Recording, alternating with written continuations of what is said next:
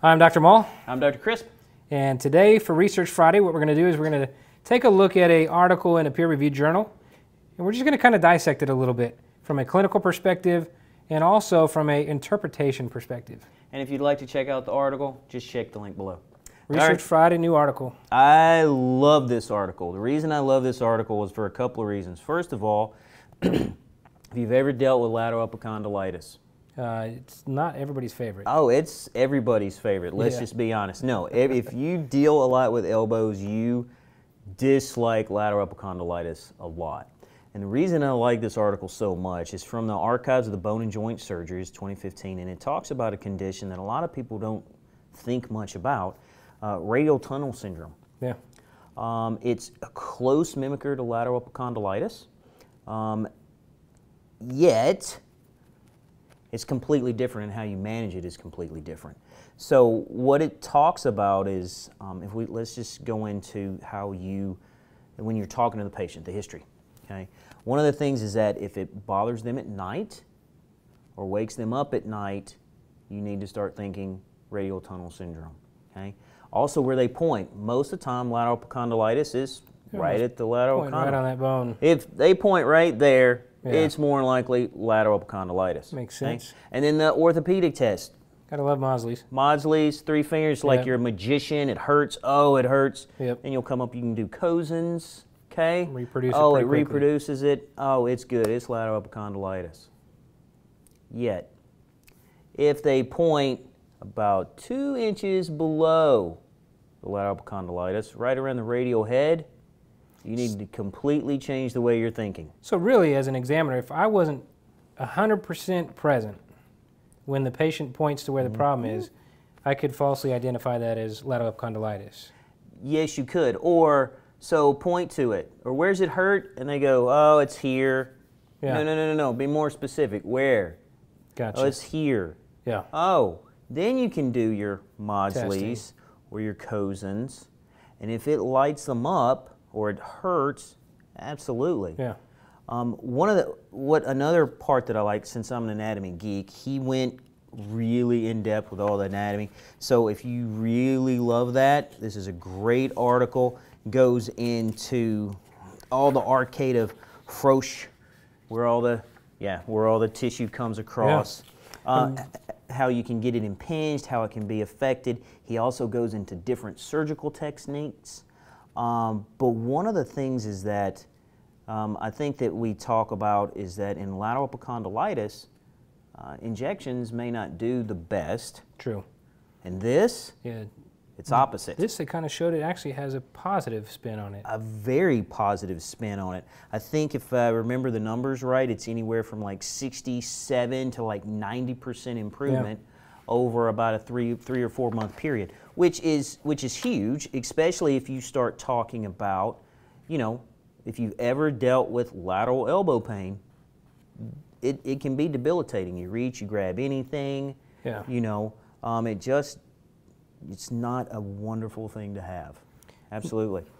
I would agree, and this is one of those conditions, and I like in the article that he does use cadaver images to help help the reader really understand what we're talking about. And it sounds pretty silly given the fact that we've all taken an extensive amount of anatomy in order to be where we're at. But I remember we were teaching up in Dallas a continuing education course, and you were going over your cadaver review, just a simple anatomy review of the lateral elbow and upper arm.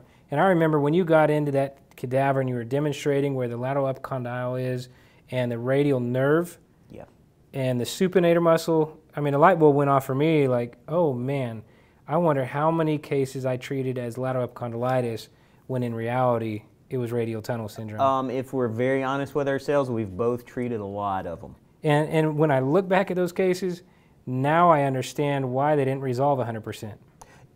Yes, and then one of the things is that a simple one that you can also do is that if you want to take the radial nerve as it comes around and goes over the anterior portion of the lateral epicondyle, and then it dives down through the supinator, you just turn the supinate and flex, and if that hurts, that's a positive test. Most of the time, if you bend the elbow, take the tension off, hello, you just did your fancy orthopedic test based on anatomy. Yeah, so it changes a few things in the way we think, the differential we build, but I think even on the rehab side, it changes quite a bit. Listening to the way it's described, the review of the article, you know, lateral epicondylitis, we can always go through traditional strengthening exercises. Yes. We can work forearms until symptoms decrease, and then we can work the extensors. We can work stability exercises or mobility exercises in the wrist. That's all been shown to help lateral epicondyle problems. But when we come to radial tunnel syndrome, those don't seem to work. I feel like some of that strengthening actually makes the symptoms worse. Well, and that's one of the things that that's why you need to pay attention to what you're doing, and that's why you need to ask the patient every time, how are you doing? What seems to be getting worse? Or you're not getting where you want to be. You change up your rehab, and it starts to get worse. You need to pay attention. It's called, to me, it's just being the doctor. Yeah, and it's being attentive to truly when you need to stabilize something, strengthen something, or like in radial tunnel, it may require a little bit more stretching and shoulder strengthening. And maybe a little bit less self-myofascial release. Yes, exactly, especially if you are a fan of the lacrosse ball, which a lot of people are. Cross balls, tennis balls, there's so many different things people utilize, but that can actually cause some of that symptomatology to come back. Absolutely, you can, especially if it's a true impingement and you just impinge it, and you actually make it worse. And I like the article. It goes into, like you talked about, some of the other surgical approaches. It talks about some of the conservative approaches, whether it be the injection, home remedies, or conservative care. We would lump chiropractic care or physical therapy into that conservative realm. And it gives a good measure as to what radial tunnel truly is, how it presents, some of the things that we can do.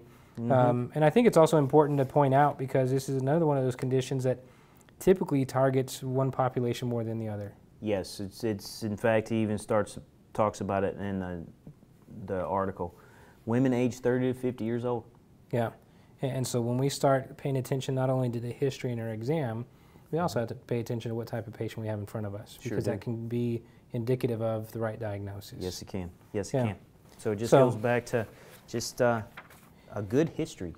And I know my light bulb went off when I saw that cadaver anatomy review at the CE, and then seeing this article, I got excited about the fact that, hey, I had a change of approach as a provider. Very much. Hopefully after somebody reads this and really sits through and sifts through the cases they have, maybe that light bulb will go off and will make them a little bit more excited to see a lateral elbow problem than just saying, oh man, not another epicondylitis.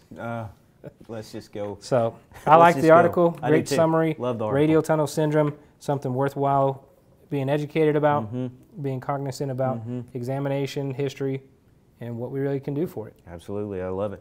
Very well. Good article. Good article. Thanks for joining us for another Research Friday. I'm Dr. Moll. I'm Dr. Crisp. And if you just want to check out the article we just referenced, look at the link below. And we'll see you next Friday. See you next Friday.